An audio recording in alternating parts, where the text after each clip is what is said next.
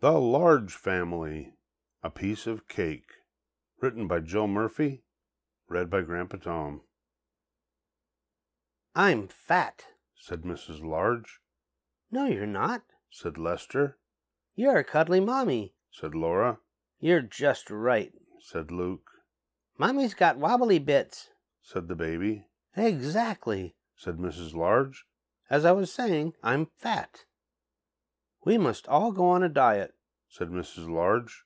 "No more cake, no more cookies, no more potato chips, no more sitting around all day. From now on, it's healthy living." "Can we watch TV?" asked Lester as they trooped in from school. "Certainly not," said Mrs. Large. "We are all off for a nice healthy jog around the park." And they were. "What's our snack, Mom?" asked Laura when they arrived home. "Some nice healthy watercress soup," said Mrs. Large. "followed by a nice healthy cup of water." "Oh," said Laura. "that sounds nice." "I'm just going to watch the news, dear," said Mr. Large when he came home from work. "No, you're not, dear," said Mrs. Large.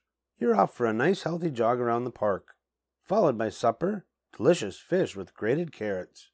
"I can't wait," said Mr. Large. It was awful. Every morning there was a healthy breakfast, followed by exercises. Then there was a healthy snack, followed by a healthy jog. By the time evening came, everyone felt terrible. "We aren't getting any thinner, dear," said Mr. Large. "Perhaps elephants are meant to be fat," said Luke. "Nonsense," said Mrs. Large. "We mustn't give up now." "Wibbly wobbly, wibbly wobbly," went the baby. One morning a parcel arrived. It was a cake from Granny. Everyone stared at it hopefully.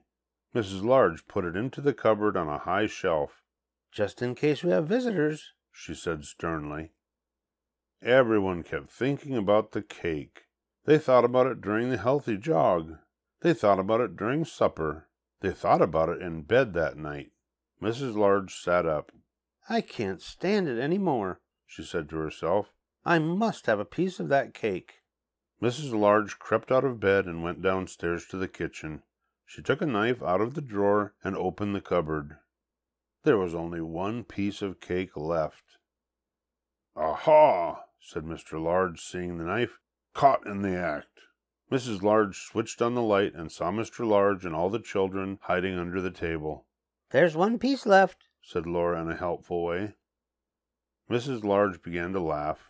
"We're all as bad as each other," she said, eating the last piece of cake before anyone else did. "I do think the elephants are meant to be fat," said Luke. "I think maybe you're right, dear," said Mrs. Large. "Wibbly wobbly, wibbly wobbly," went the baby. The end.